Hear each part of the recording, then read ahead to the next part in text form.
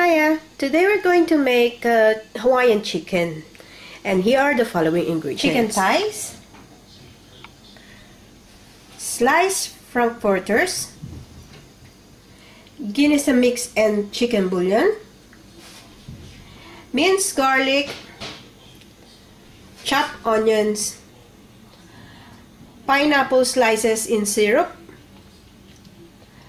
single cream or pwede din kayong gumamit ng nestle cream, salt and pepper to taste, and gagamit din tayo ng oil for sautéing. Water, optional. Dito sa pan, nagpainit lang ako ng oil, konting oil, just a drop of oil. At igisa na natin yung garlic.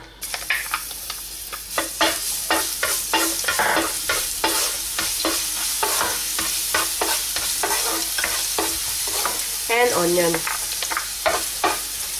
Lutuin lang natin maigi yung garlic and onion. Ready na itong ating garlic and onion. So, isama na natin, igisa na natin yung ating chicken. I-fry lang natin maigi.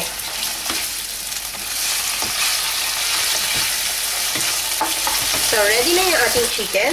Pwede na natin ngayong isama yung single cream.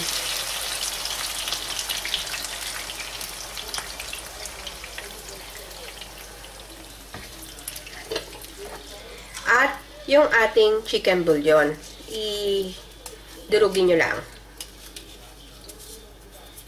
And then, mix it well. We will simmer this for maybe 10 minutes or so. Balikan lang natin. Let's wait for it to simmer. So, pag ganitong kumukulo na, pwede na natin i-add yung ating pineapple. Sinama ko din ng konting syrup para medyo manamis-namis.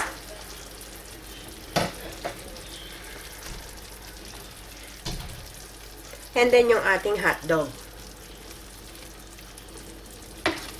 And then just mix it well.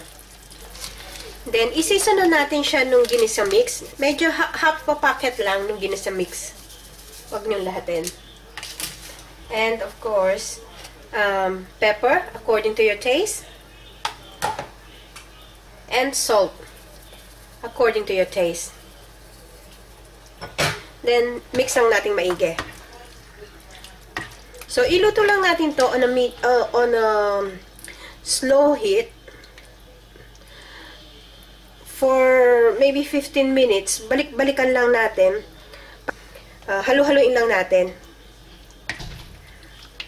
And then, let it simmer for another 15 minutes or so. So, while we're simmering our chicken, mag-add lang tayo ng konting water. Kasi masyadong lumapot yung ating cream. So, haluin lang natin maigi. And let's continue simmering hanggang maluto yung chicken. So, talagang slow fire lang to. So, our chicken's been simmering for half an hour now at tender na siya. Ako gusto ko na ito, papatayin ko na kasi gusto ko yung medyo maraming sarsa. Kaya ako naglagay ng optional na water. Pwede din naman kayo hindi maglagay ng water. Pero dahil nga sabi ko, gusto kong masarsa, nagdagdag ako ng konting water.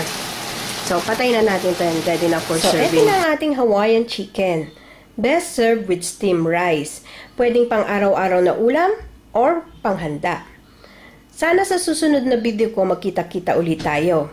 Hanggang sa ulitin, bye!